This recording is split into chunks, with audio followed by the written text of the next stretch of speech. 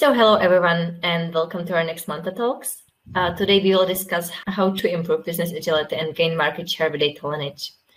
And after a short introduction by Manrich Kotze on data lineage, our partner Gary Allemann from Masterdata with Manrich Kotze from Capitec, who is our joint customer, will discuss how the lineage improved their business agility, streamlined the migration process, and took apart the complexity in their data processes.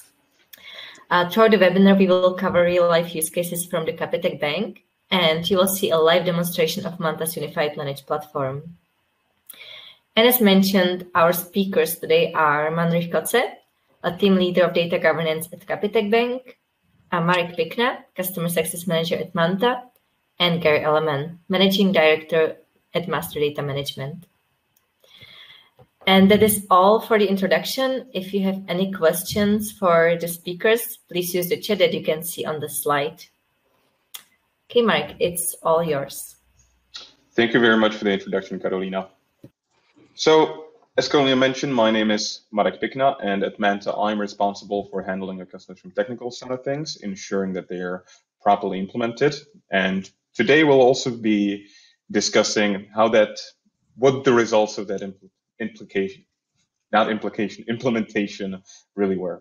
So today we'll be getting a very quick introduction to data lineage, just to set some basics that we'll be discussing the entire time then. And then I will be giving the words to Gary and Manrich to really discuss their actual specific use cases, specifically at Capitec, with respect to business agility and how data lineage has helped them.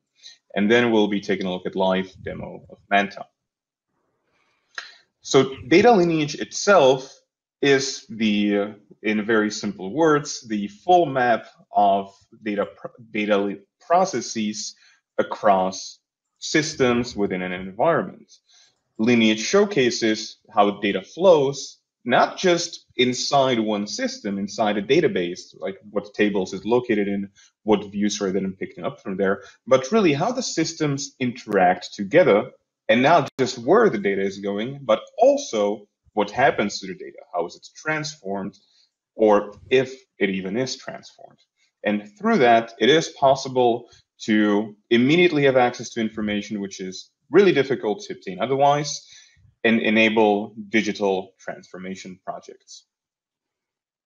The way that Manta scans work, or the way that Manta provides data lineage, is that it scans the environment. It connects to various systems. So it connects to databases, it connects to ETL repositories, it connects to reporting solutions. And it first of all extracts metadata in these solutions. So we extract the definitions of tables, we extract procedures, we extract packages, but more importantly, Manta also understands the relationships between these objects, really what they do, how they refer to each other, what views are built on top of what tables, which procedure take the data from where, which ETL workflows pick the data up, how do they transform it. And through this, Manta creates the lineage graph showing both at the same time where the data flows and also what happens to it.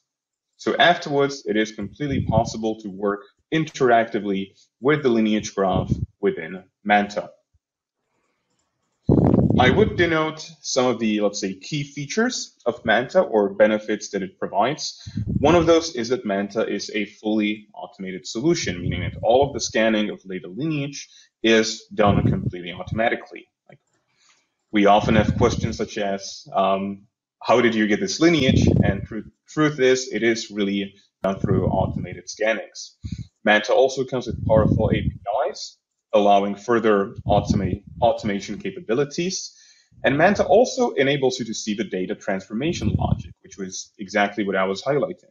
Through Manta, you can definitely see exactly what happens to your data, which is really important for business agility, for data engineers, for everyone, really understanding what the data is and what happens to it. Manta also enables you to see conditional lineage, to really see, to filter on the environment, understand it properly.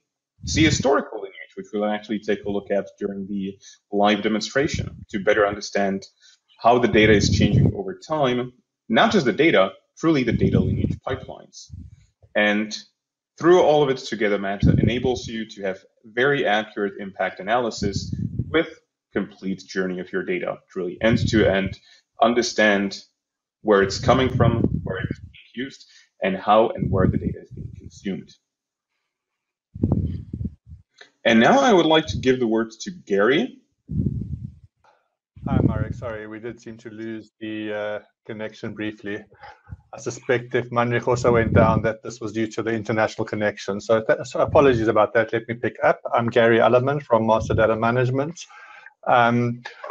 What does it mean to be a business agile organization? So our customer Capitec are the largest digital bank in South Africa, and what they pride themselves on is the ability to respond and adapt quickly to new business challenges.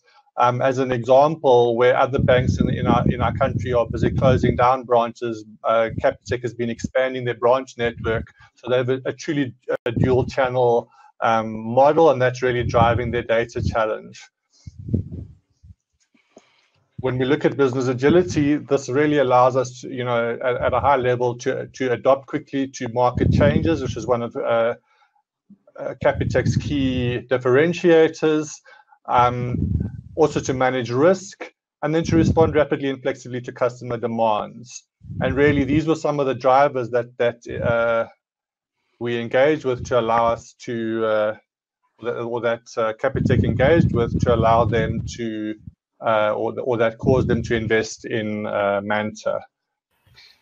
I wanted to ask, so Gary, specifically from your experience, the business agility, definitely Manrich will be able to tell us something from his experience, but how often do you see it with your current customers? Do you think that this is something that would really go towards their interests as well? Well, I think that, absolutely. So we're all struggling. I mean, I think COVID is the classic example that all of us will be able to relate to over the last year and a half of total disruption to the traditional way of doing business. And those of our customers that have been able to adapt, to work from home, to their customers' new shopping habits and new business habits, more online transactions, more digitalization. These are all business agility challenges, and some businesses have adapted really well, and others are struggling. So, the ability to adapt to what's going on in the world and make your business succeed in spite of what's thrown at it is really quite an important feature. Right. Would you say that you see this kind of, let's say, a trend that understanding, being in control of data pipelines is something that really ensures the capability to, let's say, stay on top of these digital transformations? Yeah, so what I'm seeing certainly in South Africa, and probably it's true worldwide, is there's been a shift over the last year and a half to cloud first. So that means the data pipelines are moving into the cloud. People are looking at more data, and data analytics and data science are becoming more important. So absolutely, the ability to manage your data pipelines is critical. I see we've got Manrich back. Hi, Manrich. Hi, guys. How are you? Yeah, I'm good, thanks. Apologies for the technical delay. Yeah, tell us a little bit about Capitec and your role there, please, Manrich. Well, hello everybody. Manrich, nice to virtually meet everybody. Currently, I'm the team leader for the metadata management portfolio in the data governance space at Capitec. We're about a year and a half into our program, and program meaning where we're rolling out metadata management across the enterprise. And it's probably been, just short of a year and a half since we've implemented Manta, and currently we've got a hybrid environment, meaning we've got a cloud-based, cloud-first strategy, but we still got a lot of data assets live on-premise, and we're moving towards the cloud, meaning we're detangling stuff off the on-premise environment into the cloud. We've got a very complex environment on-premise, a lot of systems producing data, and we utilize Manta to plug into all of these systems that produces data, and also our data warehouses where a lot of the magic happens. And we utilize Manta. Initially, the use case was more based on a compliance angle for Radar, but we had a end goal in mind to utilize Manta to add a lot of business value, which is what Capitec's all about. Keep it simple and add business value. Initially, the use case, as I mentioned, for Radar, we utilized Manta to show to the SARB our data flows within our environment from the source where the data is originates from into the reporting layers, etc., and other downstream usages like models and so forth. So the main use case was to showcase technical data lineage, but also in an automated view, an automated manner, meaning as we plug in, we can pick up the changes and we'd be able to showcase the lineage as is, instead of manually adjusting the lineage. Manta, Manrich, in that. Can you tell us a little bit about that technical environment? What are the sort of core technologies that you were working with in that radar environment? Yeah, exactly. So the core technologies was SQL based. There's a lot of SQL databases where we plugged ourselves into, and then also a Microsoft appliance, BDW, a parallel data warehouse, and then it was Power BI, SSAS cubes, and once we started extending once we acquired Mercantile, which was our business bank division at the moment, it was mainly Oracle based. So that was the main technologies, Gary. Okay. So you started off in the Microsoft stack, and then you had to bring in the Oracle environment sort of quite quickly after that. If I remember correctly, we were in production within about 3 months initially. And then how long did it take you to bring on the Oracle stuff? It was easy. It was actually, we've got an agile way of work. So it actually took us about 2 sprints, which is 4 weeks, from our requirements building and then plugging it in through our SDLC. So it was actually quite easy because Manta's got the connectors set up. It's just up to you as a client to ensure that you've got your security requirements in order and aligned, and then you'd be able to plug in. And once you got that working, I understand, and you've mentioned this already, that you're now moving towards a cloud-first strategy. So how is Manta helping you to meet this new business requirements? Yeah, naturally over the years, we've got a lot of IP sitting on our on-premise data warehouses, a lot of stored procedures where you've got business logic entrenched and embedded within the scripts. And Manta allows you to be able to identify what some of these reports or models or end-state procedures that produces reports, etc., is dependent on, so that you can identify what data from a source point of view you actually need to have in the cloud for you to rebuild that, remodeled, etc. So in short, Manta is still allowing us to understand and detangle that on-premise environment, and enables us to identify the source data required to build specific reports or models in a very much a quicker fashion than it would be to do it manually. And when you first selected Manta, did you know that you were going to use it for all of these multiple additional use cases that you've discovered as you've been moving along?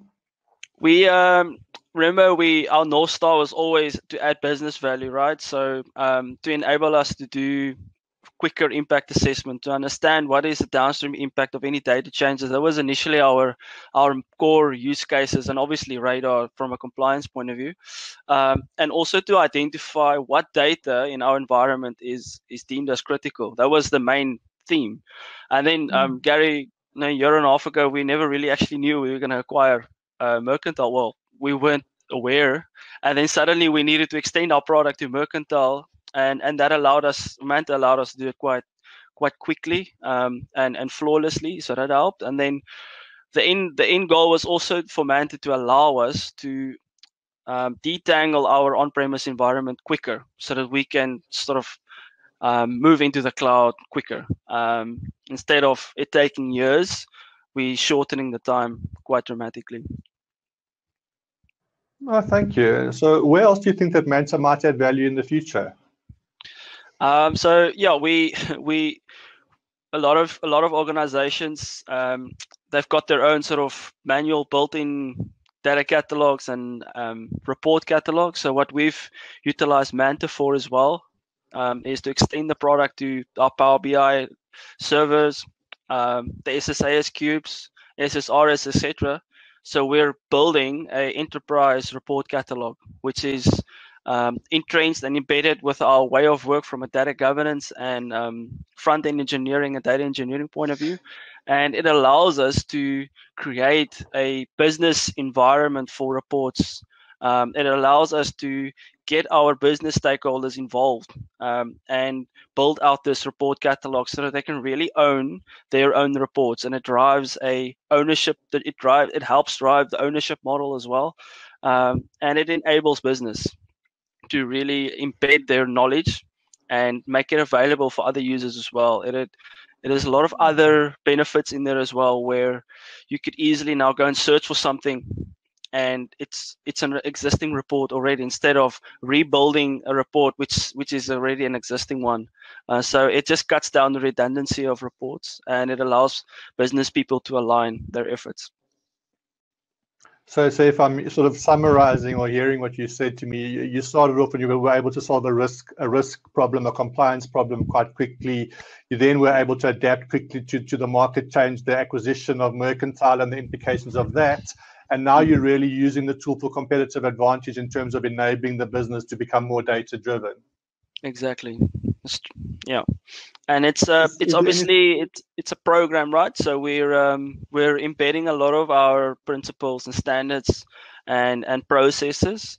But what's nice is we're really getting buy-in from the business as well to entrench their knowledge into these reports and into these catalogs that we're creating. Fantastic, Manrich. That's fantastic. So is there anything that you'd like to add as we wrap this up? I reckon from a tooling perspective, the implementation was quite seamless. It really allows you to keep up to date with all the connectors that's available. So we've got Manta embedded and implemented within our own infrastructure, which enables you as a customer quite a lot.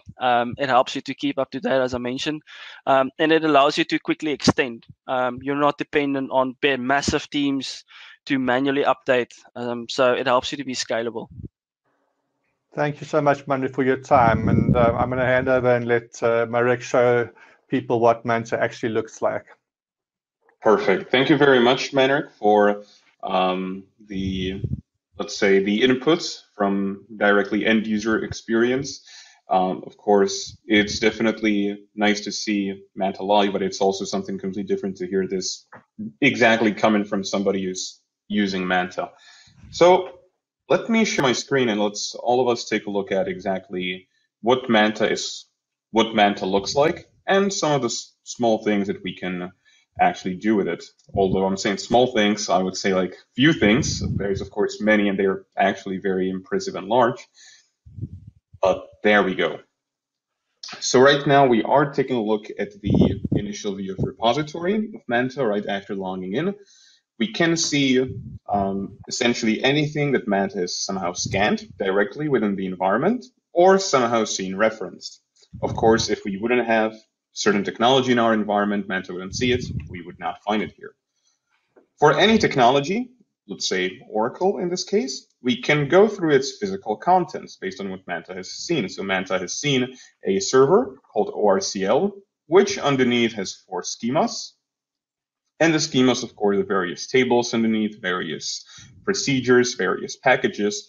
And for all of these objects, we can drill down all the way to the attribute level. If we want to visualize a particular object, we can easily select it, drag and drop or double click. And what I would really like to mention here is that Manrich was really highlighting that a critical point of why to get Manta was really getting the business value. And of course, the business value makes complete sense for all of the topics that we discussed. And I would also highlight that Manta really strives to be usable, not just by the technical users, by data engineers, but also by the business users. And to that, these visualization perimeters right here are actually very important. For instance, depending on your use case, you may want to specify what level of detail you want to look at. What I mean by that is that if your use case is going to, for instance, be which data is going into my risk report, or am I using all of those data sets in my reports about sales, something similar, you're not going to be yet, maybe, you're not going to be interested in all of the transformations necessarily. You're just going to be going, is this data being used in this final report. In which case, you don't really need to see attribute level lineage, transformation level lineage. You're fine with just seeing it from high level, which systems, which schemas the data is coming from. But on the other hand, if I were actually, let's say, the BI developer of the report or a data scientist, I may want to know that, because very likely a common question is going to be, okay, so now you've proven that you're using those data sets. We want to know how you're calculating it and what you do with that. In which case you may require a high level of detail, and data lineage pipelines, of course, can get very complex. And for these purposes, for specifying the use case and getting the easiest graph to understand, we provide various parameters further, not just detail, direction, indirect lineage, visualization, filtering options, which Manta comes with some pre-configured, some configurable, and also even steps of lineage, which is the number of objects from the initially selected one. So I'll set this to 6, and let's take a look at the lineage itself. Once again, I would like to highlight that due to time restrictions, I will be only showing, let's say, a small handful of Manta's capabilities. And of course, for more, there are also further possibilities. But let's take a look at what we have right here. So what we can see is that the lineage is provided in a form of a graph, where the nodes refer to the objects in our environment, such as the tables, the views, the procedures, and the edges between them denote flow of data, as we can see right here. We can also see that the nodes themselves have different color coding. In the center branch of this graph, we're looking at peach or red colored objects. In the top branch, we're looking at light blue as well as light green. And the top branch of this graph, we're looking at a darker shade of green as well as the light one previously. And what this color coding actually represents are different technologies, meaning that in the center, what we have here are Oracle-related objects, where the data is being extracted by an Informatica Part Center workflow, which is then somehow being transformed and pushed into a Microsoft SQL database. And similar to that, in the bottom branch, we can see an SSIS package or project pushing data into a Microsoft SQL database. So already, even without investigating in depth what exactly our environment looks like or how it behaves, I only know that the table I initially selected, CRM client, which we have right here, is actually fairly important to our environment, considering not only that it is being used in its own system for various purposes, we can find out what those are, but at the same time is being picked up by an ETL tool and pushed into a completely different database, and also by another ETL tool. So there's two different data integration tools picking the data up, putting it somewhere else, and also it is being used internally. Now, if I want to know exactly how the data is being used, I can definitely do so. And actually, let's open the detail up a bit more. Let's take a look at attribute level lineage. So right here, we have the CRM client table. In the middle of this butterfly, there is an import procedure. Let's open that one as well to attribute level. And on the right side, we have a table called party.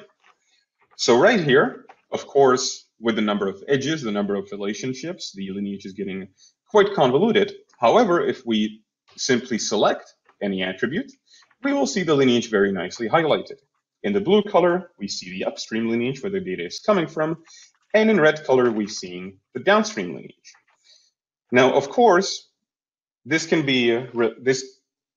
isn't that helpful when we're talking just table, procedure, table, because, of course, it is not trivial to find this out. Somebody would need to go through the code, but usually the engineers can manage. The real value, this kind of highlighting, is across the entire data lineage graph. So if your questions about data pipeline in a certain report may actually be going all the way to the upstream systems. They may be going to the ETL layer. They may be going to the data warehouse layer, or maybe just in the report. But you can very easily see everything nicely highlighted. You can also do the same for the whole table level lineage, which can also be really nice because, for instance, sometimes the question doesn't really have to be what data am I using or what happens to it. It can also be something along the lines of which data am I not using. And for instance, I can see that with respect to this party table, I am in no capacity using the attributes validate, ID counter, validity date.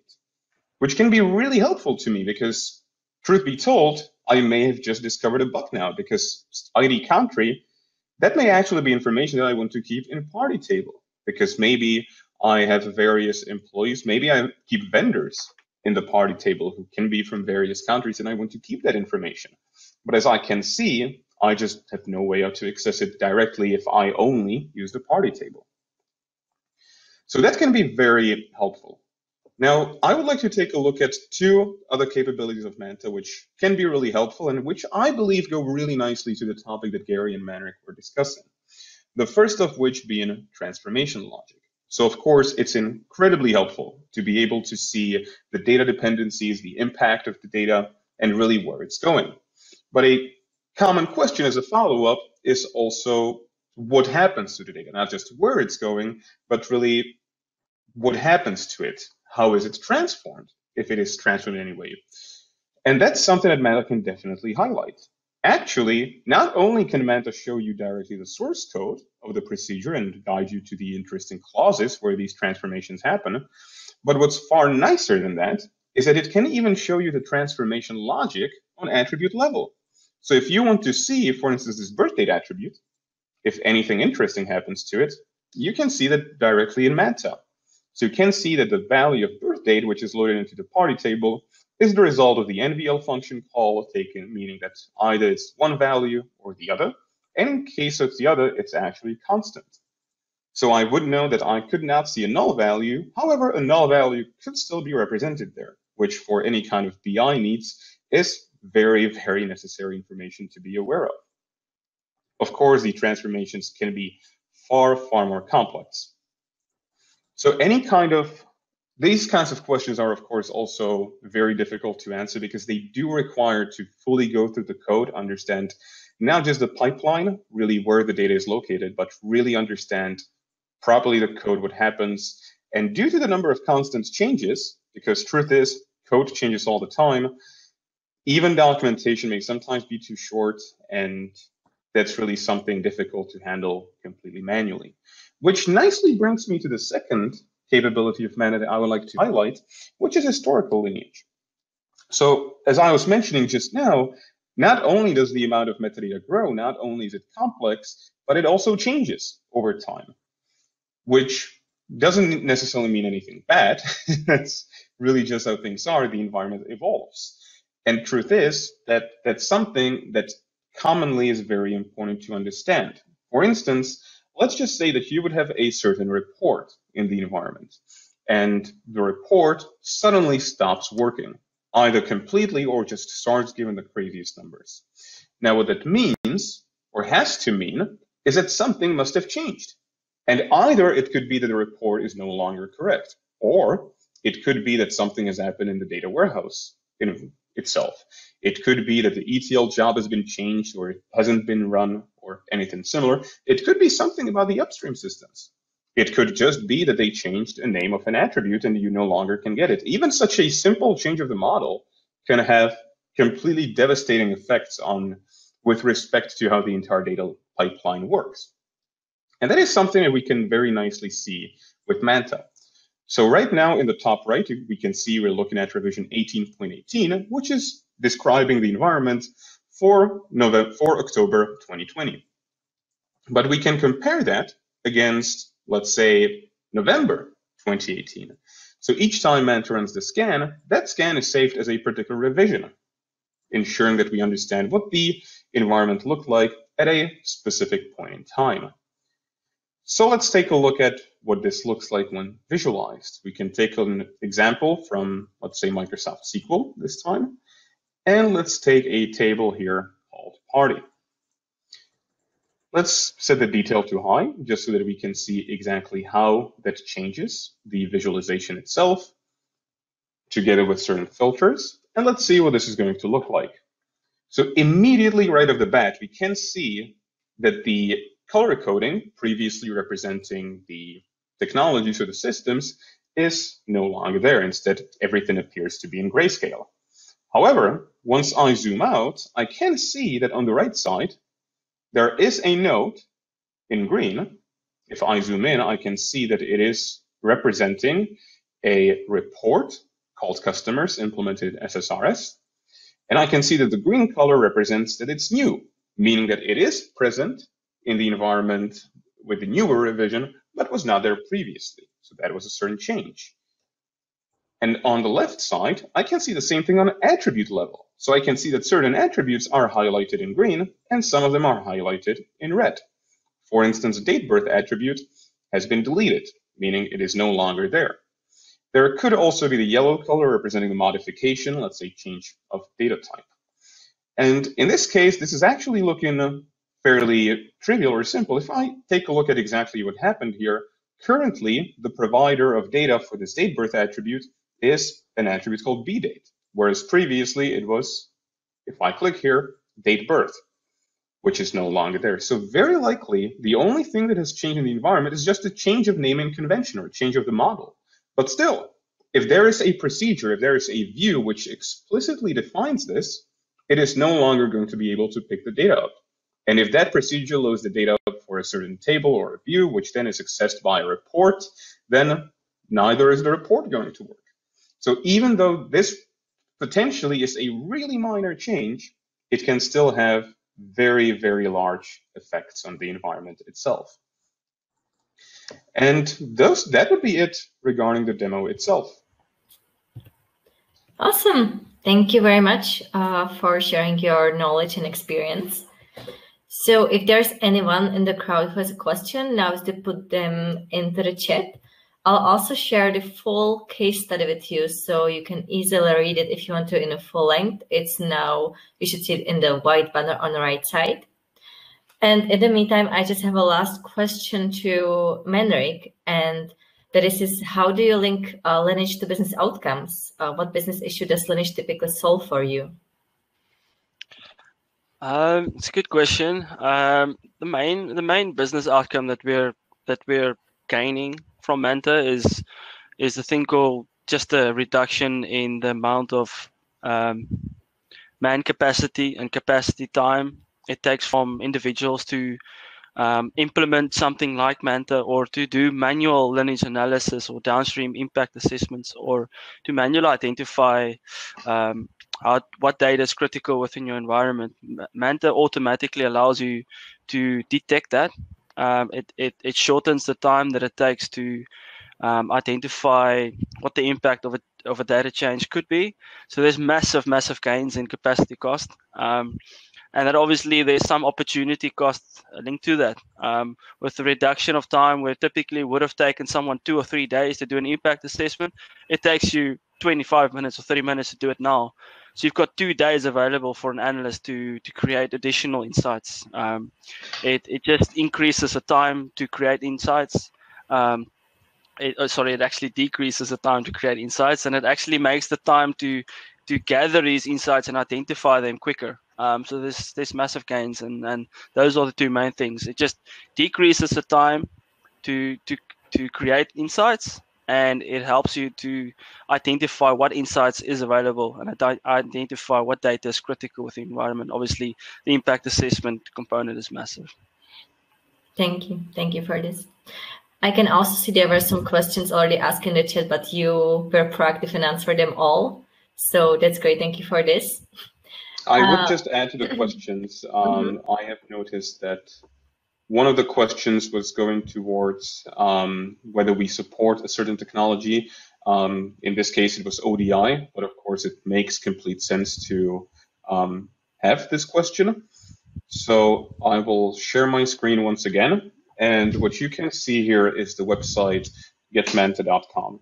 And of course, we have a lot of materials on our website that can be very interesting. But with respect to the technologies that Manta can scan, you can see that directly here for platform-supported scanners.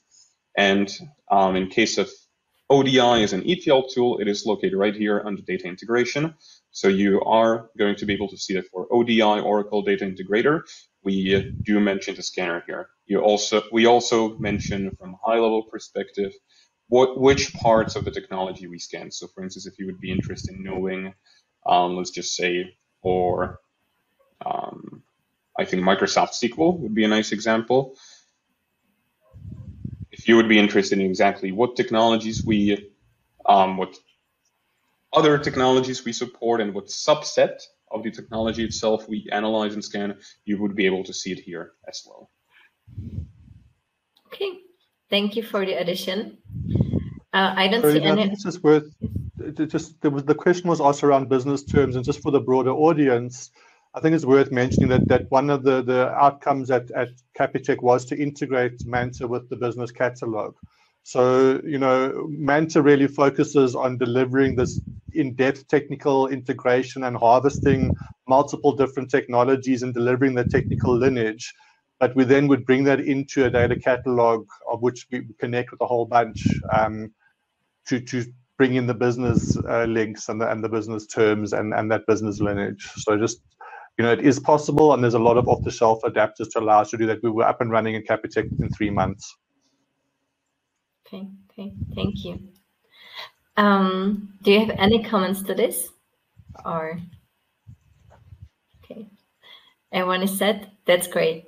If there are any further questions, please feel free to either message me. You all should have my email, or just reach out to us at getmanta.com or at masterdata.co.za. So we'll be happy to answer all of your questions.